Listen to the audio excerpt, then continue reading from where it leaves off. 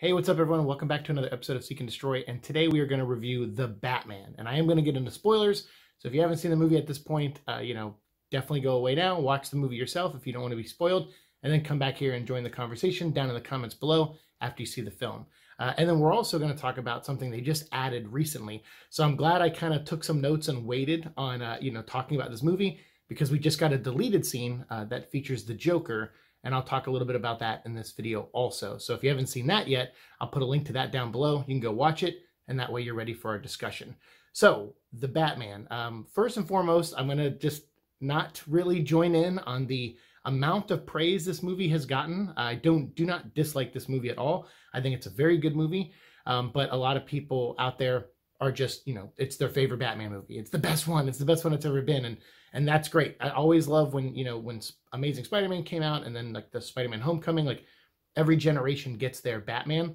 And some of the voices though that are praising this movie are people my age or older that had different versions of Batman first, and they really did like this version. And like I said, I liked it too, but me and my friend Nate, who saw this together, we both left with the same exact feeling, which is, okay, so that was someone else's take on Batman.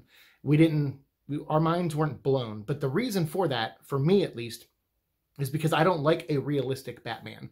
That does not interest me at all. When you ground him so much like they do in this movie, to the point where he's like literally knocking on doors, to get into criminal hideouts, I'm like, okay, I don't know. It provided a nice humor moment for the movie. And then they called it back later when he showed up at the club as Bruce Wayne and knocked on the door. But to me, it just, I don't know. I didn't really, I like the aspect of Batman where he's a little unrealistic, where he is a guy in a costume, sure, but he'll appear out of nowhere, like a vampire, or he fights villains like Clayface, who can, who are like 10 feet tall and can morph into these, different creature things and make, his arms into weapons, and he fights like a 10-foot killer croc, and I just like that version a lot better, and I'm dying to see that version on screen. We have not seen a version like that on the live, live action. I think probably the closest we've gotten is Ben Affleck, because he exists in a world with gods, with other beings. So Clayface and those kind of characters probably exist in the Snyderverse, which is a world that I didn't really like too much. I'm not a hater of it. It didn't really like pull me in completely, although I did kind of like his Justice League movie. That was probably my favorite of his 3 movies, was the Justice League, the Zack Snyder cut. So this was just like, okay, it's another grounded, realistic Batman, and like kind of like Nolan, only this one went even more grounded than the Nolan ones did. So that, for me, it just didn't work. So that's why I want to get that up front, of why this movie wasn't like the mind-blowing movie it was to me. But I know a lot of you out there probably really love this movie, so I want to hear why down below. And if the realistic thing worked for you, whatever it is, let me know. Because there were elements in this movie that were really strong. First of all, the visuals were great. The music was great. The acting was really great. All the characters that they picked for this film worked really well together. I mean, I remember Batman Begins had, Carmine Falcone in it. It also had, the Ra's al Ghul and Ducard technically as 2 different people for a while, and then streamlined it into one character. They had Scarecrow, and they also had Zsasz. So that's like 4 villains in the first, Batman Begins movie, and they pulled that off really well. This movie does the same thing, although it's longer, so it has more time to pull that off. But you get Riddler, you get Penguin, you get Catwoman, and you get Carmine Falcone. And they also mention Maroni, some of the other mob bosses that were in Gotham, in that time. And that's what I really liked, because they do reference the comics a lot. There's little hints here and there about the world, but mostly it is Matt Reeves' version of this world. He kind of picks and chooses some things. Like, I felt like in some areas he kind of went the animated series route, which is great for the animated series. But in this movie, I felt a little jarred from it, where it was Bruce Wayne doesn't live in Wayne Manor. I think we talked about that when we read the prequel novel. So a lot of that stuff still rang true. His dad was running for mayor when he died and all that stuff. So all that from the novels was in this movie. But Bruce lives downtown, like in, I guess, the financial district, wherever Wayne Towers is. And he has his own loft or penthouse, I guess, where he works. And then way down below underground is where his kind of train station / Batcave is. And him and Alfred, like, they live in this room that is just very Gothic in architecture. Like, there's these iron structures like on the sides. They're kind of bronzed a little bit and kind of darker and brown. And it just like, it looked like a set piece from a Tim Burton movie. But then when you go outside, everything looks very modern, you know, like modern. I think they shot some of this in the UK. So it kind of had that vibe, a little bit of New York vibe to it at times. You know, so it was like blending things in an attempt to be timeless the way the animated series was, or at least that's the impression I got. And I just didn't think it worked that well. Sometimes I'd see a set and I go, what the hell? This does not feel like it's part of the world that is outside. Because every time they showed these really great cinematic shots of Gotham, you know, whether it's aerial shots or going through the streets on the Batmobile or on, you know, or near his motorcycle, like, you know, attached to him while he's riding his motorcycle, or Catwoman on her motorcycle, like no matter what it was, you would get these really beautiful shots. But then you're looking around, you're just like, it's clear that it's different places. Like even at the end, I think when they're, you know, Batman and Catwoman are riding off in, you know, on their bikes, and then they split because they're going to go different ways. You know, like in life, I guess she's going to Bloodhaven, which I thought was a cool reference. So anyway, so they're splitting, and that was really beautiful. But you can tell that that's nowhere in the United States, and that's fine, I guess, because that was a little bit like in Batman Begins. They did that too, where they showed Wayne Manor, and you're just like, okay, yeah, there's no way this is in the U.S. the way it just looks. So I don't know. To me, it didn't have a consistent vibe as far as set pieces and the world and stuff. Like for the amount of work that they put into this movie to get the visuals and the story really well done, I was just surprised at some of the inconsistencies with some of the locations and sets. I just didn't feel like some of them inhabited the same world. Because, and again, like I said, I feel like they're going for that timeless vibe, and they just didn't do it enough to make it work. You know, the animated series didn't just do Gothic architecture with current architecture and current mechanics with past style mechanics or anything like that, or technology from now and technology from then. It was like a combination of everything. So TVs in the animated show were black and white still, you know, and shaped differently. You know, they were kind of boxy looking. And so they were, and like the phone Batman used was it could do high tech things for a rotary looking phone, but it was still looked like a classic phone. So there's things like that in this where I feel like they just didn't go far enough into that. But I think that's because Matt Reeves wanted it to feel more realistic, and they definitely pulled that off. And that's, like I said, to me, kind of a detriment. But overall, like the characters, I thought Penguin was amazing. Colin Farrell was one of the reasons I went to see this movie, because I've always wanted him to, you know, play Batman himself. And so to hear that he was playing Oswald Cobblepot, the Penguin, I just was so excited. So he's great in the movie. He's not in it a ton, but he is a pivotal part of a lot of the setup from the crime world, you know, then going into the world of the freaks, you know. That's kind of how Long Halloween was, where it was the end of the Carmine Falcone empire and the Maroni empire, and was bleeding into the Jokers and the Riddlers and the Scarecrows of the world and Poison Ivies and stuff.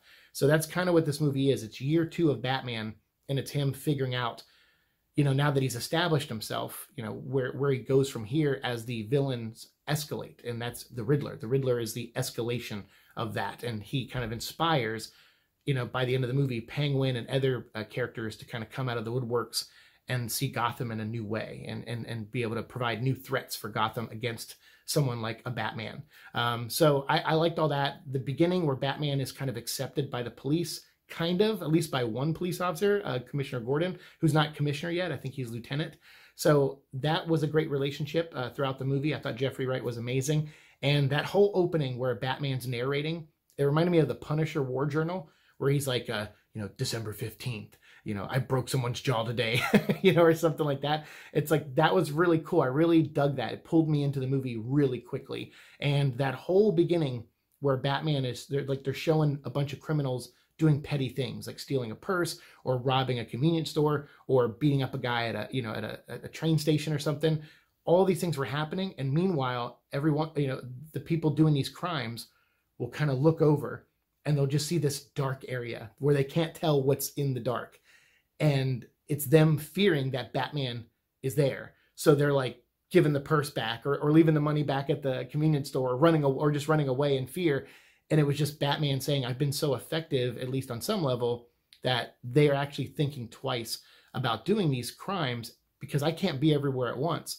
So if I can just spread the word it might prevent a couple crimes. You know, it's kind of like when you work in retail and just you standing around near things will deter people who want to steal from stealing because you're right there. You know, you're talking to them, whatever the case is. That's kind of what Batman's effect is he's trying to do. And I really like that. But even he admits that it's not working. Like the crime is up, you know, in Gotham, no matter how many super criminals or mob bosses he takes down. Even in this story, it's in the wake of Carmine Falcone kind of being pushed underground and Maroni being taken off the streets. And he was running some drug ring that now Penguin has picked up on. But then as you learn throughout the film, you know, Penguin is working for Carmine Falcone, and it turns out so are all the other politicians and the people of power in Gotham, because when Bruce Wayne's dad died, he was about to implement this program that would rejuvenate Gotham. And when he died, Carmine Falcone and all these, you know, creepy mobsters and politicians came in and capitalized off of it. And they found a way to make themselves richer and more powerful off of this program and make the people that it was made to help, you know, poorer people or people lower middle class, it pushed them down further. And so I love that. Actually, that was a really clever element to add to all this with, you know, the background of Bruce Wayne's parents, because that story has been told so many times. So it's nice to see a new wrinkle added to it. But because of that new wrinkle, I started having expectations of what the Riddler was after, because the Riddler is kind of like Saw. You know, he's kind of like Jigsaw in the Saw movies, where he thinks he's taking down people that he deems evil and who are corrupt and all this stuff. And so there's a level of people in Gotham going, well, you know, maybe Riddler is doing the right thing. Maybe he's doing what Batman can't. He's actually killing people who are at the root of the problems of our city. And Batman has to kind of deal with that and work against it, you know, and try to do things his way. And I kind of like that whole dynamic, but by the end, I was hoping that Riddler had a much bigger plan. I think I had theorized before this movie came out that the Riddler was trying to expose the Court of Owls, that he was going to reveal that there was corruption at the center of Gotham, and it was this, you know, group of, you know, 1%ers or something, super powerful people that wear these owl masks that are trying to hurt Gotham and capitalize on all of the misfortunes of it, and then, you know, have their own vision of its future in a way. And I thought that was going to be some kind of big reveal, because I was just like, well, what? Otherwise, why is he doing this? And really, his goals weren't as big as I thought they were. So that kind of let me down a little bit. He was just trying to take down evil people, and he thought one of them would be Bruce Wayne, because his father, apparently, when he was mayor, made a deal with Carmine Falcone because there was someone someone trying to dig on Martha, you know, Batman's mom, who was, I know that's also Superman's mom's name, but Martha Wayne, originally in this movie, she's an Arkham. So she's Martha Arkham. And then his father, Thomas Wayne, is, you know, from the Wayne family. And these two families were the kind of the founding members of Gotham, which comes from one of the comic books, actually. There's a comic book called The Gates of Gotham, where it talks about the Waynes, the Arkhams, and the Cobblepots, and then I think the Elliots also, and how they were like the four pillars of Gotham trying to build it up. Or maybe there's another family I'm not thinking of right now, but because it's been a while since I read that book. But that was in there. And then also the Telltale Batman video game, they talked about, you know, his mom being an Arkham, I think, in that one, and his dad doing semi-shady stuff to kind of protect her, and, you know, but it kind of tied him up with the mob, you know. I think there's even a scene in this movie where Carmine Falcone reveals to Bruce, your dad once pulled a bullet out of me. And, you know, and Bruce is like, yeah, my dad was a doctor, though. And that's what his job was. He took a Hippocratic oath to save everybody, you know, no matter who they are. And Carmine Falcone thought that was funny, but it did put Falcone in debt to Thomas Wayne. So when Thomas Wayne said, hey, this guy, this reporter named Elliot, which they should literally show on a TV screen and say hush over him, because they said hush money was involved. So it was like, so I think this is clearly a setup for the character Hush. In the comics, Thomas Elliot was a friend of Bruce Wayne's when he was a kid, and he actually killed his parents to inherit their money. But unfortunately, he was only able to kill, well, unfortunately for him, he was only able to kill his dad, and his mom lived, and so he had to live with this overbearing, awful woman his whole life that kind of turned him and twisted him into the villain that he eventually becomes out of jealousy for Bruce Wayne living a life without his parents. Talk about twisted, right? He was actually jealous Bruce Wayne's parents did die, and that Bruce grew up with all this money, and that's what Thomas Elliot wanted. So that's the comic version. In this one, it looks like Carmine Falcone, you know, Thomas Wayne went to him and said, hey, someone's digging into my wife, and she was an Arkham, she's part of the Arkham family, and she has mental issues. Like she has mental health issues, and she's struggling with depression and possibly schizophrenic thoughts, and she's getting better, and she got treatment, and I love her, and I we have a son together, and we have a family, and she's getting better, but I don't want her past to be shown this way. It could re-trigger her, in that way, and it could cause to a downfall. And he goes, and I don't want that to happen. I really love my wife. So Carmine Falcone's like, okay, I'll go make sure this guy, stays quiet and hushes up. And, and Thomas Wayne's like, but don't kill him. Like, just get him to, pay him whatever he wants and get him to shut up. And of course, Carmine Falcone goes and kills that guy, which is, I think Thomas Elliot's father, because his name is Elliot and he's a reporter or whatever. So I think that gives motivation now for a sequel to where Thomas Elliot is going to go look for the guy who killed his dad, and he's going to find out Thomas Wayne was involved with Carmine Falcone to do it. And since both Thomas Wayne and Falcone are dead, he's going to turn his sights probably on their kids, which in this movie we reveal, much like the When in Rome comic book, the Catwoman When in Rome by Jeff Loeb and Tim Sale, we find out Carmine Falcone is the father of Catwoman, which is also from the comics.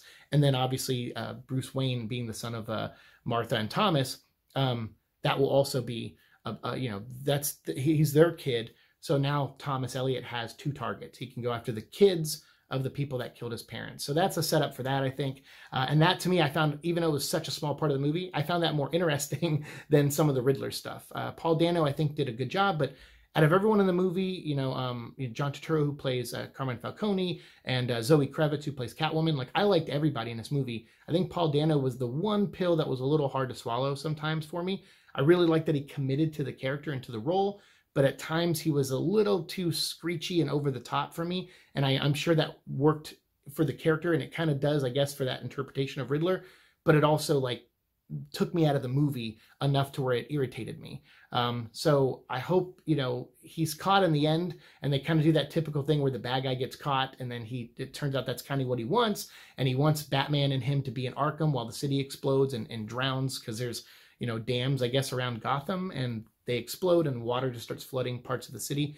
And that's what Riddler wanted ultimately in the end, is to inspire other people to come out with their guns to shoot at, the rich and powerful, and kind of had a very modern day approach to, I guess what people deem as villains nowadays and stuff. So I thought that was interesting, but again, that's what happens when you ground stuff. You start mirroring the real world, and that ruins some of the escapism for me.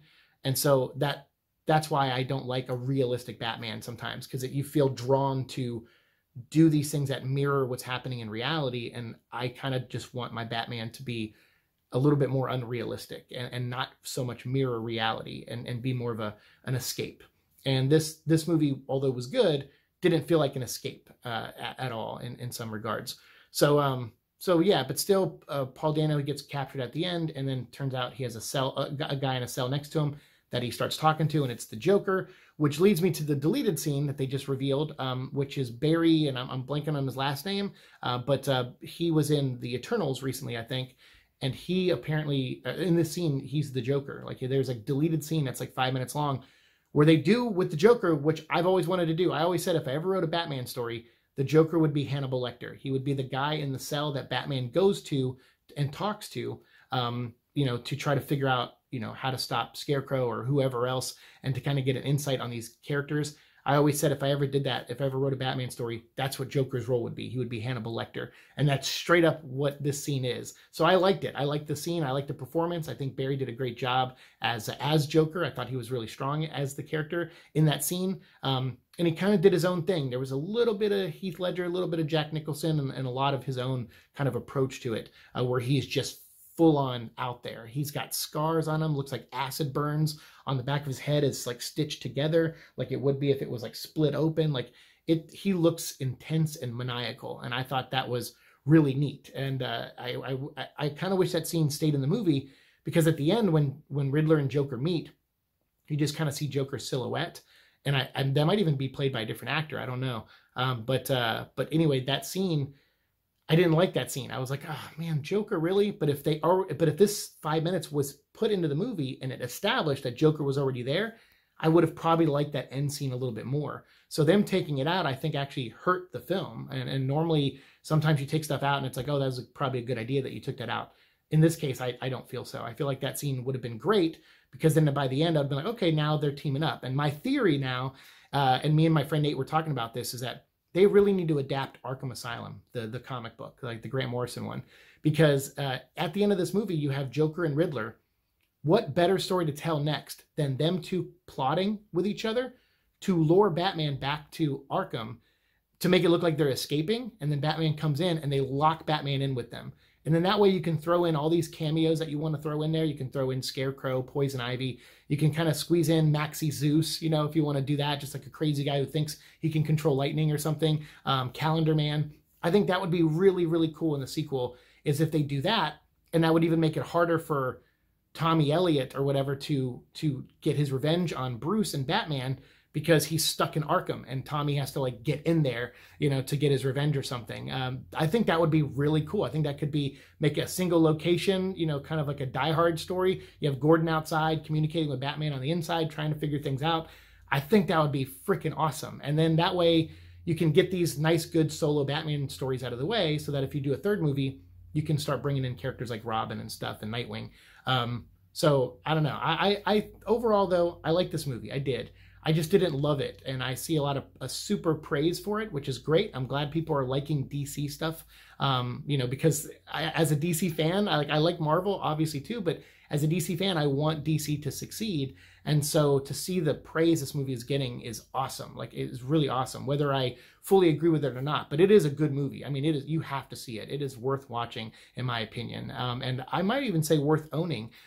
There's enough in this, like some of the detective stuff he does, and you know, some of it's not really that great. He's kind of behind the curve. But like I said, if you add the Joker scene in, Joker tells Batman, you know, you're normally ahead of the curve. It's weird that you can't get this Riddler guy all by yourself and that you're coming to ask me for help, because you normally can do this on your own. I like that, because then it establishes that Batman has been on his game and has been really good up until this point. It helps establish that. That is kind of established in the movie, but not as clearly. And I think that scene with Joker would have helped drive that home a little bit more. So yeah, I wish the deleted scene was in there. But overall, great film. I mean, you know, and it didn't feel like 3 hours. I know a lot of people probably are saying that, but to me, it didn't. I didn't feel its length at all. I did get removed from the movie a few times based on a few performance moments and things like that, and some things that I felt like could have been cut down. Because honestly, I feel like you could have added that Joker scene in and probably still cut 20 minutes from this movie, because some scenes just run unnecessarily long, just for no reason. And they're not building really good tension in some of those scenes, and some of that stuff I'm like, you could trim this and make it more effective, but that's just the editor in me, and that's just also my personal opinion. So let me know if you agree with that or not, and if you do or don't, let me know down below in the comments, and as always, we'll keep talking and continuing the conversation down there. All right, this has gone long enough, so thank you so much for watching this episode. I'll try to get more content to you very, very soon, including, for you DC fans and Marvel fans, a review of Justice League Avengers, which was recently reproduced and remade by the Hero Initiative in honor of George Perez, one of the legends of comic book drawing, who has fallen ill recently and is possibly in the last few months of his life. And they wanted to get this out there before he passes. And it's just a wonderful, beautiful book that Kurt Busiek wrote, and George drew the whole thing. And it's fantastic. It was a 4-issue series. And I believe this is the last time officially that Marvel and DC characters were ever printed in a comic book together, because soon after this, Disney bought Marvel and DC became more of a, you know, connected to Warner Brothers. Not that it wasn't before, but just that kind of grip from those companies, those corporations took over. And so it prevents probably any more team-ups ever, or any more crossovers ever between the Marvel and DC universe. So this is a real piece of comic book history here, and we're going to talk about it very, very soon. So thank you so much for watching this episode. Like, share, subscribe, all that fun stuff, and I'll see you in the future. Peace.